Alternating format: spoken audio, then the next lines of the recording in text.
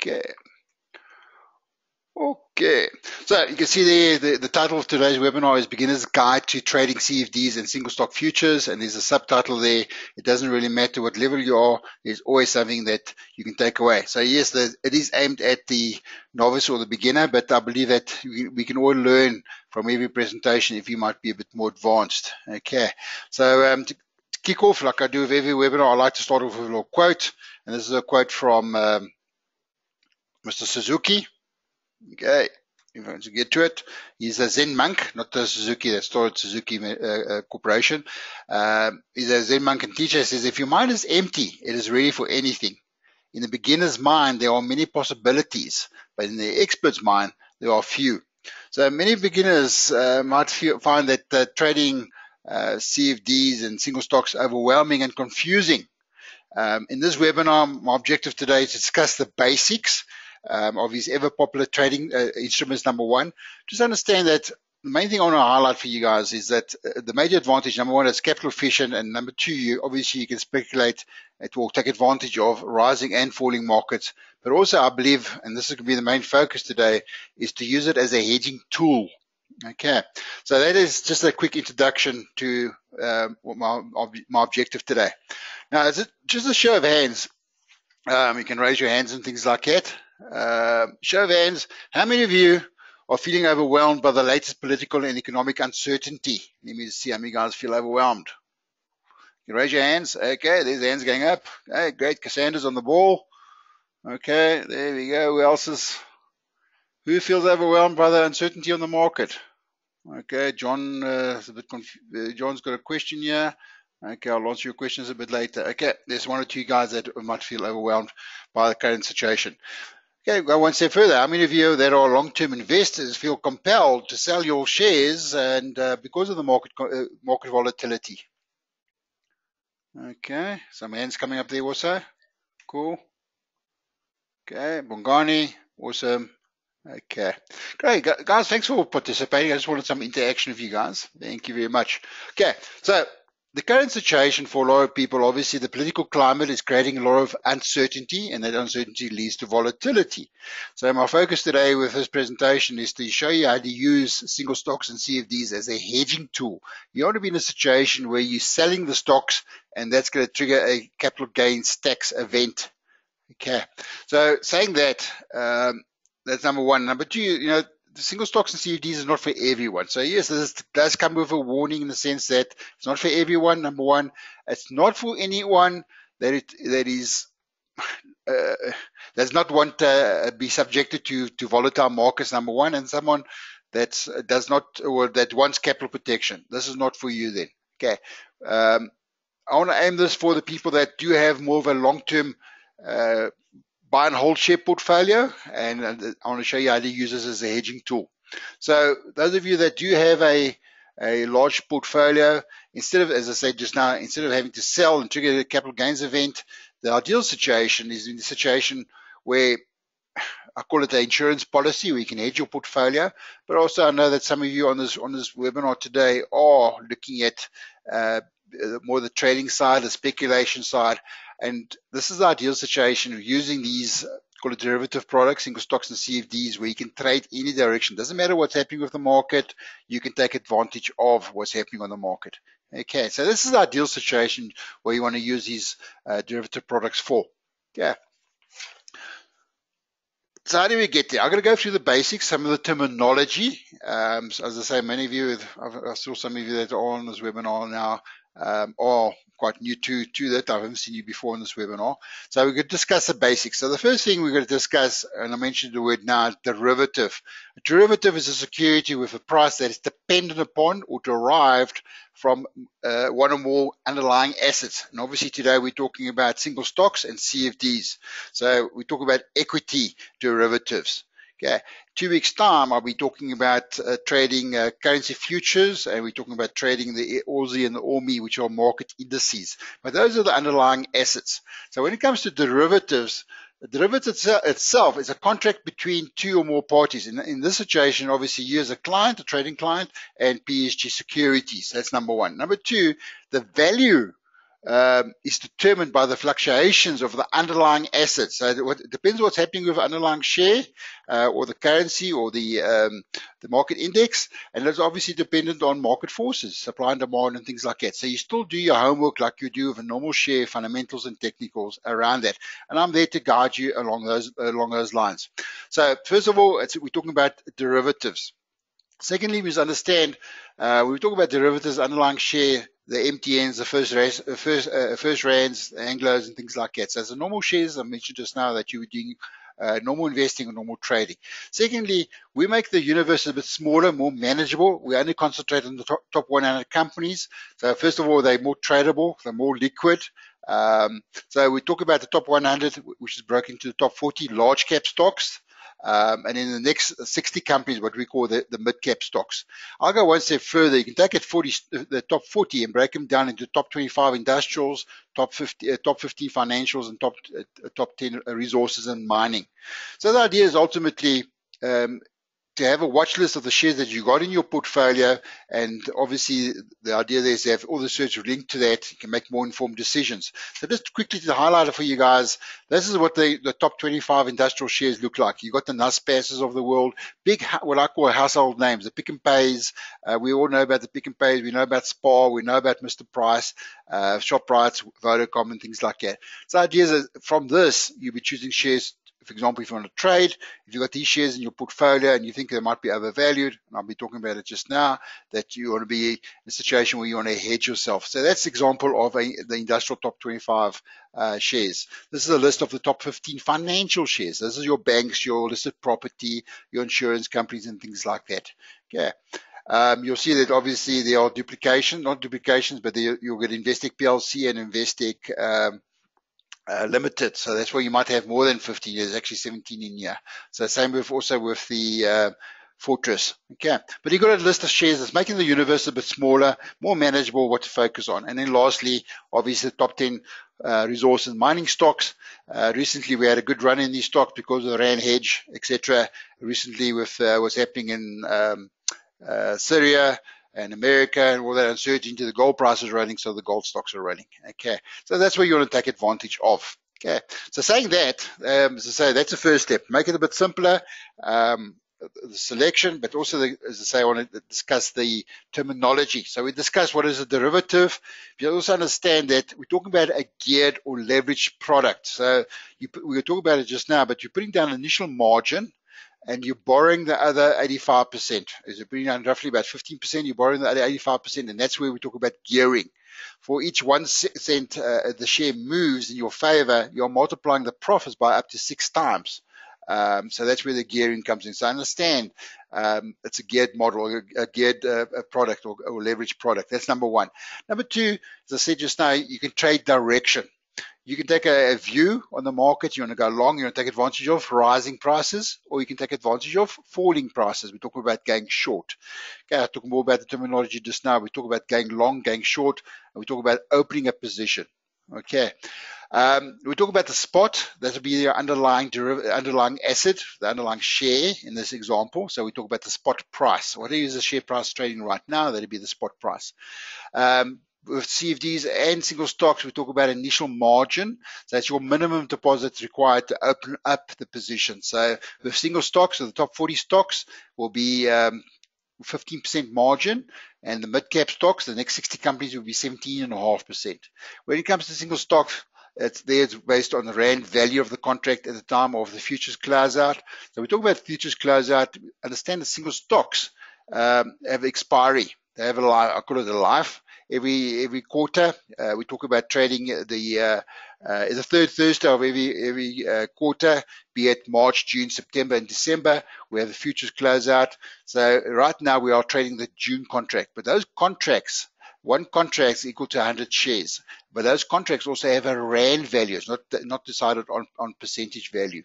Okay, so those are some of the differences. We'll come back to it just now, but just understand that both CFDs and single stocks require initial margin, what we call a good faith deposit, to open up the position. And then we also have what they call mark to market. Relative to, if you had to compare derivatives to normal trading shares, you might have a paper profit Only when you sell the shares will that money be in your account, the profit or be in your account. With derivatives on a daily basis, that profit and loss is a daily revaluation of your situation. So the idea there is that if your cash is negative, you'll get what we call a margin call. So that 15% margin gets ring fenced. So, for example, you buy the share at 10 Rand, and you're just supposed to goes up, goes to 11 Rand. That 1 Rand profit will be in your account tonight. Okay. If the market goes against you, mark to market, the market closes at 9 Rand. That 1 Rand difference, you need to top up. If you don't have the cash available, as I say, you'll get a margin call. And that margin call will be in your statement the next day. You got until 3 or 4 o'clock in the next, I think it's 3 o'clock in the afternoon to deposit the funds in your account to what we call variation margin. Alternatively, if you don't have those funds available, PHG has a right to start closing out some of your positions to cover that margin. The idea there is to manage the risk both on your side and PHG side. Okay. So variation margin is what I call the top up. This is when the market on a daily basis moves in and out your favor. And that's where we manage the profits and losses as a process called variation margin. Okay.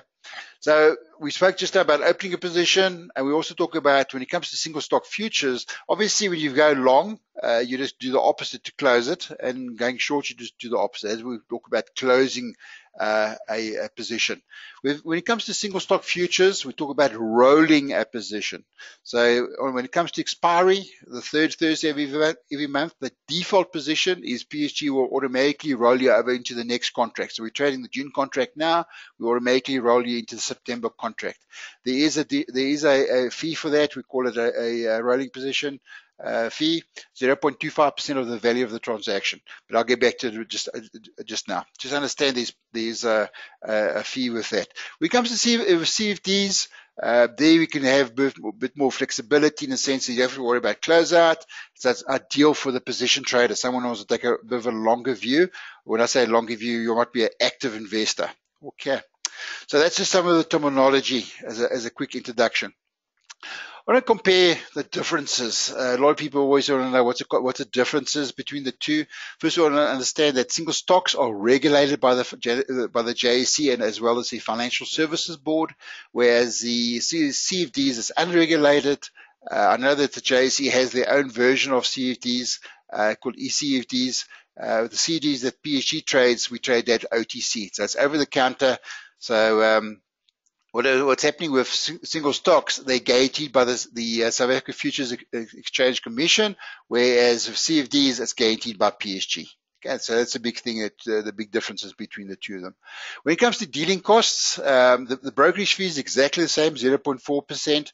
Only thing with single stocks is additional fee of what we call the booking fee. And I'll discuss it in the next slide. With CFDs, there's obviously no booking fee. You save your cost there.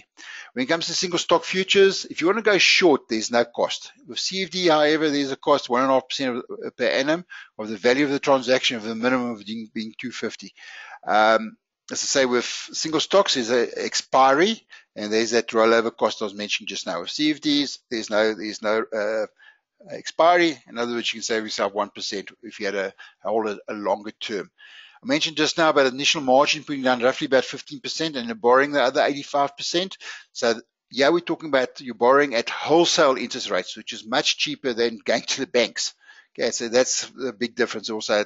We talk about SAFEX -2. SAFEX rate is, you can loosely compare it to prime, which is about 10.5%, less 2%. So it could cost you 8.5% per annum. So it depends how long and then obviously that's charged daily. It depends how long you hold the position open. When it comes to single stock futures, we trade what we call dividend neutral contracts. So the dividends is priced into the price. It was priced into the price already. Whereas with CFDs, you actually receive the synthetic dividend. When I say synthetic dividend, you're not a shareholder. Both for single stocks and CFD, you can have 100 contracts or 1,000 shares on Sasol. You're not a shareholder. So this is what we talk about receiving a synthetic dividend. So they'll be in your account. Obviously, that's after dividend withholding tax and things like that. With single stocks, you decide, okay, I'm going to buy 10 contracts on NASPAS. You can actually take physical delivery of it when it comes to close out, instead of closing it out, you say, okay, I want to take physical delivery. As long as you've got the cash available in your account to pay the difference, you can take physical delivery of the NASDAQ shares or the single stock futures. With CFDs, you cannot take advantage of physical delivery. Okay, so those are some of the big differences as such. Let's get into the CFDs. As I mentioned just now, there are differences when it comes to the minimum transaction value. We have a minimum transaction value of 25,000. Less than that, it's not economically viable for you to open up a position. So if it's 25,000 and it's a top 40 stock, 15% margin on that, the minimum you need to put down as a good faith deposit is 3,750 Rand. For a mid-cap stock, 17.5%, we require a slightly higher margin. Okay. As I said just now, the big difference there, you receive a synthetic dividend and you're not a shareholder with CFDs. Okay. Let's talk about if you had to compare it now to a share. What's the advantages? So on the left-hand side here, we've got a share trader. He's optimistic that Sasol's share price will increase in value. She has 40,000 Rand, which she wants to invest. Sasol's share price recently traded around about 400 Rand a share. She goes buys 100 shares. I'll just keep it simple. There's no brokerage fee involved here. So the value of the transaction is 40,000. 3 months later, the share price has gone up by 10%. Theoretically, she's made 4,000 Rand profit. She decides to sell out the shares. Her return on her investment is 10%. As an investor, 10% over 3 months annualized is 40% per annum. So as an investor, she's doing pretty well. Okay, I don't think anybody will say pulling those up at that kind of returns. However, if you look at the same scenario of a CFD trader, so it's also optimistic, looking at the same scenarios, Sasol shares price is going up. Also, the share price is trading at 400 Rand. Goes and buys exactly the same thing, 100 shares in Sasol. The exposure is exactly the same, 40,000. However, the difference comes in with the money you're putting down yourself. In this scenario, Sasol, 15% of 40,000, I'm putting down 6,000 Rand as initial margin. 3 months later, the share price has gone up. Remember, on a daily basis, the profit and losses will be in your account. Okay, when we'll see it as an equity trader, it's a paper profit until such time you sell.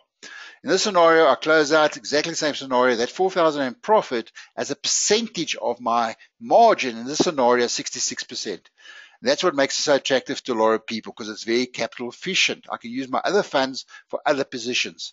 So I hope that highlights for you the big advantage of CFDs, capital efficiency. Okay, so let's talk about single stock futures. As I mentioned just now, the brokerage is exactly the same for single stocks and CFDs, 0.4% excluding VAT on the value of the transaction. With CFDs, it's just brokerage plus VAT. So brokerage 0.4% plus 14% VAT on the opening leg and the closing leg. So it's a very simple instrument to trade. When it comes to single stock futures, there's additional costs. As I say, first of all, there's a market maker's fee of 0.1%. It's also included in the price.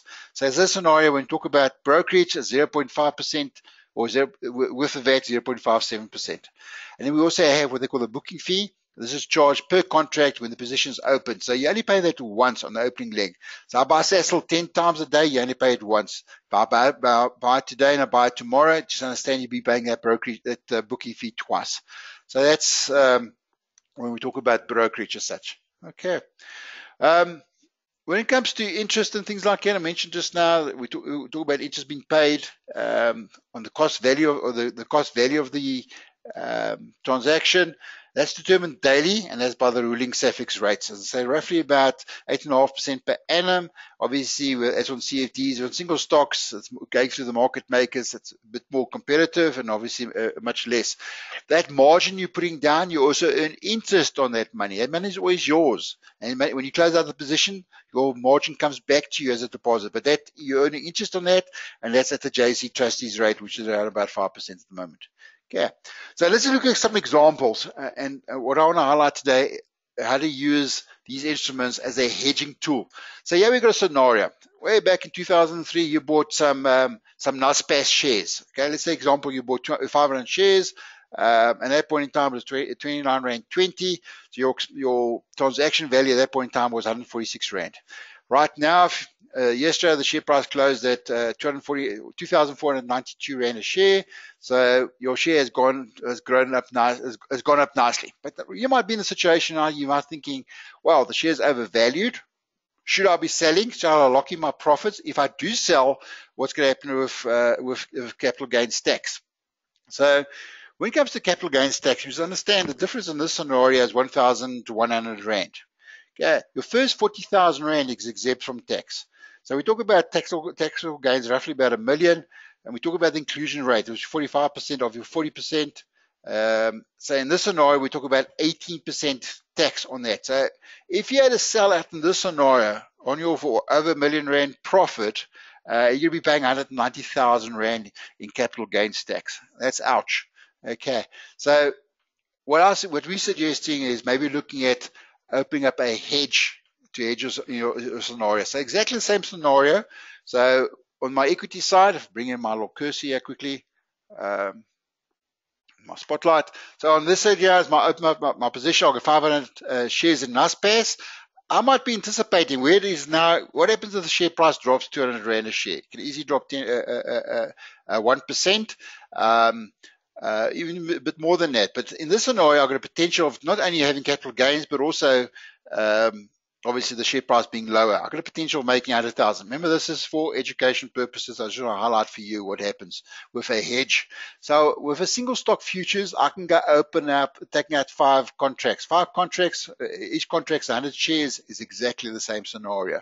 Share price drops by 200 Rand. What I lose in the swings, I make up in the roundabouts. So this is what we call a perfect hedge. The only difference would be your brokerage fees and things like that. Okay, so I hope that makes sense to you guys. This is how you can still have your share portfolio, lock in your profits, but also if the price drops, you're not worried about it because, as I say, what you lose in the equities, you're making up on the single stock future side. That's number one. Number two, you're also avoiding paying capital gains. You're not selling anything. Okay. So I hope that that helps you. So some of you might be thinking about what happens if I go short on CFDs, and I mentioned just now that script lending fee at 1.5% per annum. Yes, there might be a fee in there, but you also understand if single stocks, there's that fee there. So it's 6.5 dozen of the other. Okay, there's pros and cons of each one of them. But the main idea here is to use it as a hedging tool to lock in your profits and not be in a situation where you're panicking about the scenario. Okay, let me just go back to my cursor again. Cool. So what are the advantages? What will these equity derivatives do for you? As I mentioned just now, first of all, it gives you the opportunity to hedge your portfolio. It's going to help you avoid paying capital gains tax. I showed you just now, it's a highly capital efficient way to participate in the markets, number one. Number two, it's a very cost-effective way to gain exposure to the market. And because we're dealing with the top 40 or the top 100 stocks, they're very liquid and easily tradable. You'll be able to get out of your position very quickly if you're looking at the trading side. And in the next few slides, we talk more about the trading. And you also, obviously, as I said, you can benefit from downward movement in price if you want to take advantage as a trader. The pricing is very, very transparent. That's number one. And number two is obviously the wholesale interest rates are used. Yeah, so those are some of the benefits of getting involved with this. So you guys might have some considerations. I've been talking about the hedging. What about the traders? So let's talk about the traders. 2 scenarios. You want to go long. Here's an example of a long trade on Kumba. Now, this is a strategy, what I call high probability trading. I use breakout, what I call breakout strategy. I look for sideways market. So yeah, we got a breakout above a resistance level. So in this scenario, this is where you want to go long. So when it breaks out above your resistance level, you would have gone, your entry price would have been at 173. And the nice thing about using chart patterns like a rectangle here, I can measure the difference in this scenario. In this scenario, it's say, for example, 200 Rand. I add on to my breakout of my entry price, so my target is 193. Just a practical example. My stop loss in this scenario, some of you might put your stop right at the bottom here below the stop. Below the support level, I like to use the moving averages. This example is a 50-day moving average. So the difference between my entry price and my stop loss in this scenario is 10 Rand. Okay, so we talk about position sizing and we talk about stop loss. That's how we talk about risk management. So in this scenario, our risk management is 10 Rand a share. Our reward is 2 Rand a share, 20 Rand a share. My risk reward ratio should never be less than 1 to 2. I'm willing to risk 1 Rand to make 2 Rand. So based on my profit, in this scenario, I got a potential reward of 11 Rand 56. So the idea here when it comes to position sizing, how did I decide on it? And this is what I suggest also. If you're considering CFDs, if you've got a long-term portfolio, it's a great hedging tool. If you consider it as a trading opportunity, as I said just now, it's not for everybody. I really recommend it for someone who's got 100,000 plus, because it gives you more flexibility, especially when it comes to position sizing. With 100,000, you might decide, okay, and this is, if you look at all the textbooks, I always talk about 2% risk per trade. So 2% of 100,000 is 2,000 Rand. Divide your 2,000 Rand by your stop loss. In this scenario, 10 Rand. In this scenario, I can go buy 200 shares. My 200 shares with my CFDs trading at 173 Rand. My exposure is 34,600 Rand. I only need to put down an initial margin. This is a mid-cap stock of 6,055 Rand. And this is how you set up the trade. So on the next slide, you'll see the actual breakdown. So it brings also the cost. So this is my CFD trade. I'm going long, and that's where I got that 200 shares from, is that position sizing, that 2% of my 100,000 divided by my stop loss. So the share price is trading 173. My underlying exposure is 34,000. As I say, the initial margin is 6,000 Rand. And how do I get that? Is by 17.5%. You'll see if you look at our top 100 list on our website, you'll be able to see the margin required there.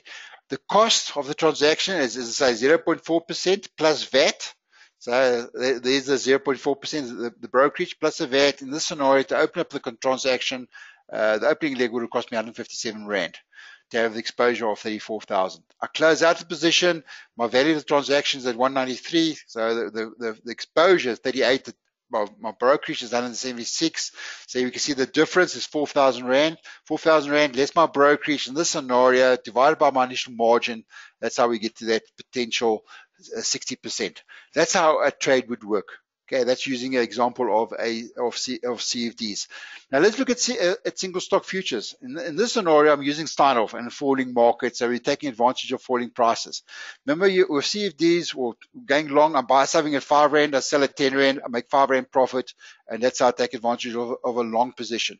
In the falling market, if I want to go short, I sell at 10 Rand and I buy back at 5 Rand. I'm still making my 5 Rand difference. That's the difference between taking advantage of longs and shorts. So this same scenario here, I decide, okay, breakout below support level. Just for education purposes, I would have got into the trade at 76 Rand. My stop would have been slightly bit higher than that, 78. So I always suggest that you always get your stop from the charts. So this scenario, my stop loss is 2 Rand per share. Okay, the difference between my entry price and my stop is 2 Rand per share. The difference between support and resistance there, or those two scenarios there, I'm working on 11 Rand a share. So this is how we'll calculate my target price from there. But I'm taking advantage of falling prices. By the way, anything below 200-day moving average, we consider it the probabilities of the trend will carry on of doing that. Okay, so this on the logistics, the numbers behind it. Yeah, I'm talking about single stock futures. So we're talking about trading 10 contracts. How do I get to it? Again, my 100,000 divided my 2% on that is 2,000 Rand. So in this scenario, my risk is 2 Rand. Divide my 2 Rand into my 2,000 shares, and that's how I get my 1,000 shares. That's how I get my 10 contracts. So the share price value in this transaction was 76 Rand. My exposure was 76,000. My initial margin, and that's what comes from on the website to give you the initial margin per share, and that's for 9,810 Rand.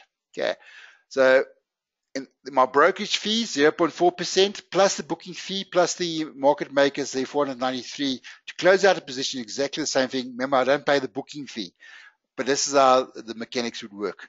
Okay, I'm going through this very fast so we can get to the questions. Remember, when it comes to me setting out the presentation, review through this and you'll have a lot of questions, and that's where I encourage you to please contact me if you've got any questions regarding the process. Okay, so let's look at the questions. What questions you guys might have? Okay.